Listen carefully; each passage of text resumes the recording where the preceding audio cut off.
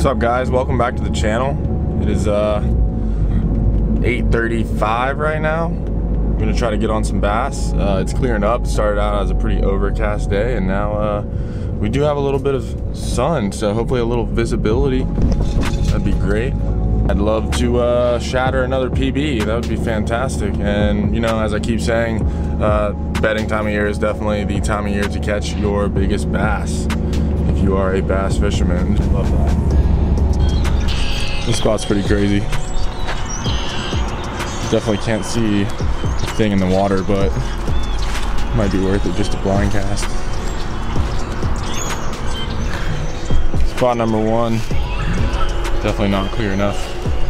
Sun's coming out, thank God, but making it real hard to see, and then the pollen is everywhere, so we're gonna have to find a lake with clear water. Conditions just need to be a little better for bedding. You just search until you find some, so.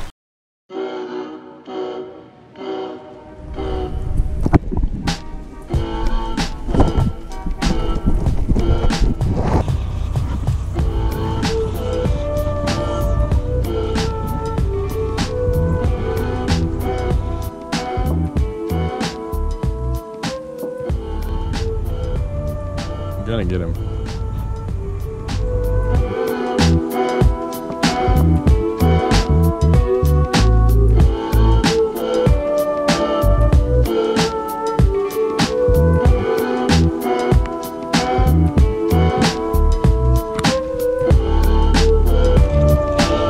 Just out of his mouth.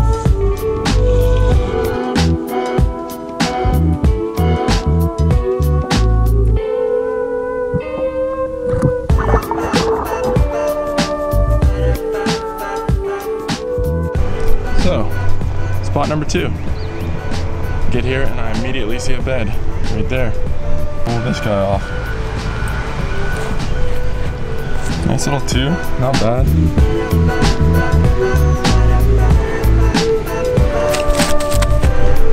Just in the meantime while I get his girlfriend. He's chilling in there. Well, that was super sick. Bed right there. Saw it immediately, saw the bass on it, and pulled the male off.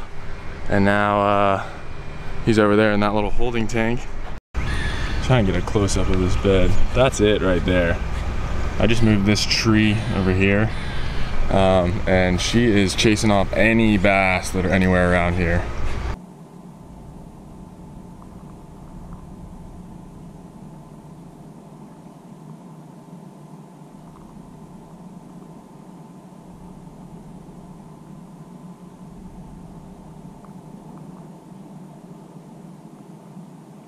This fish is being a real pain in the ass. Let's do it, let's get him. This is what to look for. Just shells, any kind of light sand. He has brushed away, I mean, all this brown over here, all this kind of leaves and underfoliage. They brush this away to expose the sand to lay eggs, and just hard surfaces as they can. You got another one right here. Might be a decent one. There's another one right here. Like, there are so many beds in this thing. They're all about pounders. That first bed has that 4-pounder that we need to catch. There's another one. There's another bass right there. I mean, there are so many beds right here. This is gonna be cool. There's another one. Good Lord.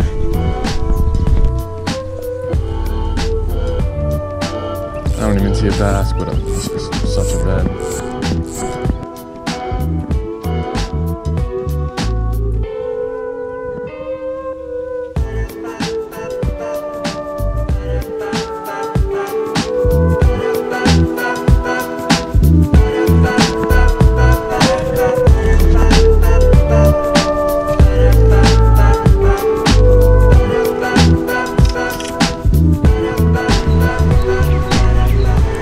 Valiant defender. A little bit smaller.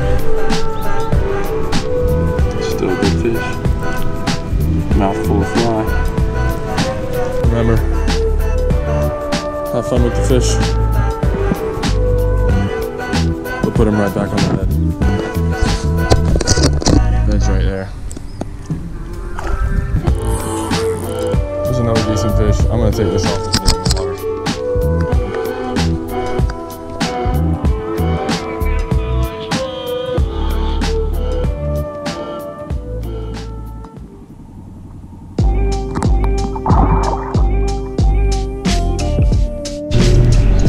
By far biggest of the day. A little 2.5 pounder.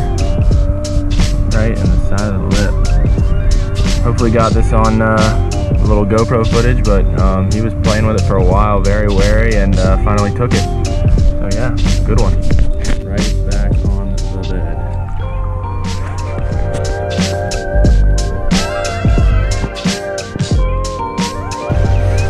Pretty damn productive day. Could not miss that. And I know this lens doesn't have a polarizer, but I mean, right there, rocks, oysters, sand. It's just easy here. And there's one right over here. So let's get on the next one. Solid number 3 or 4. These fish are just tanking these flies. There's like a 4-pounder with him, so I'm gonna try to get him back on the other side. There's a little youngin'. Just dragging the fly right through the middle. Kind of like hopping it. That just equates to like a slow strip. I'm just kind of waiting. Seeing what the bass is feeling. He's about to eat it. Probably a pound, pound and a half. Oh man, he's all over it. Lying down on it.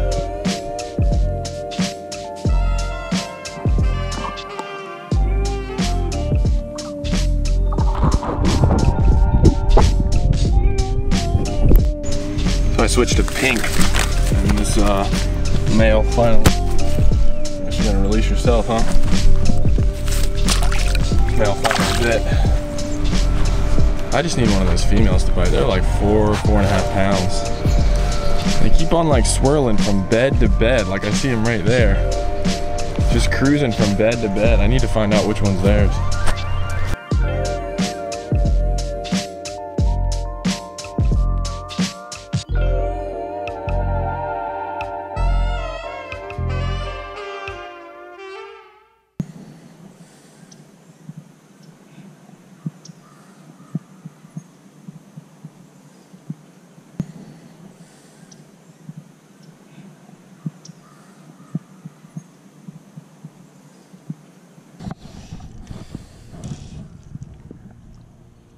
So this is where my sound went out on the microphone because of a loose connection in my camera and the microphone input. But basically right now I'm telling you that this fish is very wary, and I'm trying multiple different fly patterns, multiple different strip patterns and like speeds and basically you know, distances and all kind of stuff over the course of like 30-45 minutes, and still can't get him. So it starts raining, and basically the next couple clips are from another session where I'm still trying to get that same exact fish.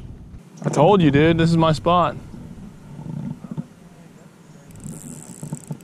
I mean, there's a ton of fish in here. I just don't know how they behave when they're not on beds. I really only catch them in here on beds.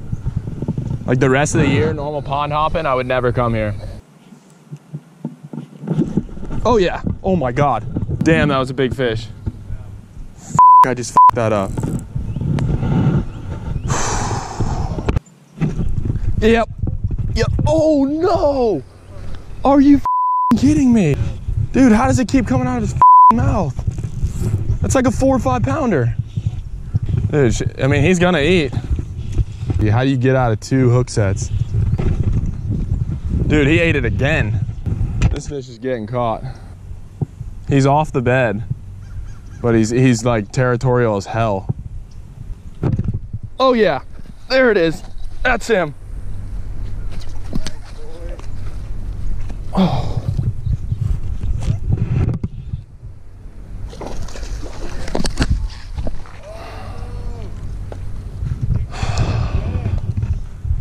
What the f?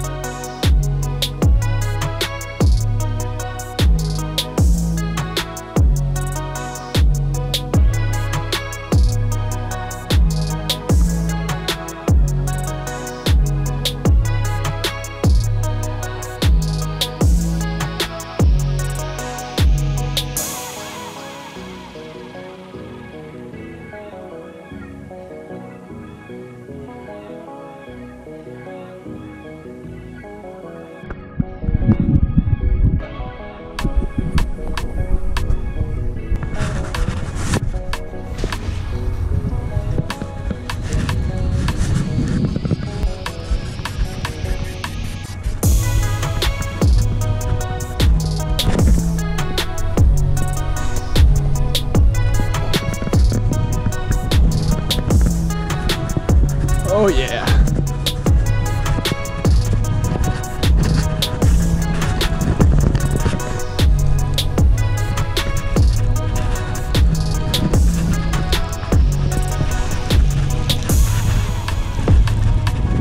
Got him this time.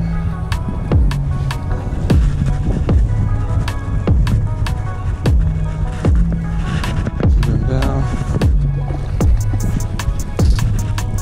Got him. Got him.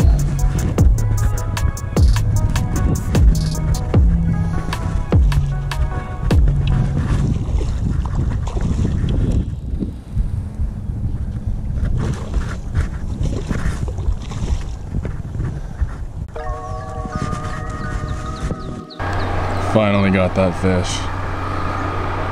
Wow, that's a good one. Finally got him. Been trying to catch this one for a while. Same one from over there. Been fishing this pond for a while with the fly rod and finally lucked out. This little guy. About 4.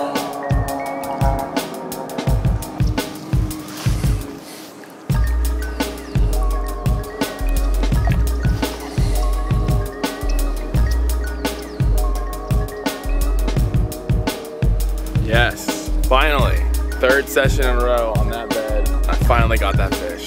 That is a good feeling, nice. It was a totally different game today. There was no ifs, ands, or buts. He took it 3 times and holy crap, that was awesome.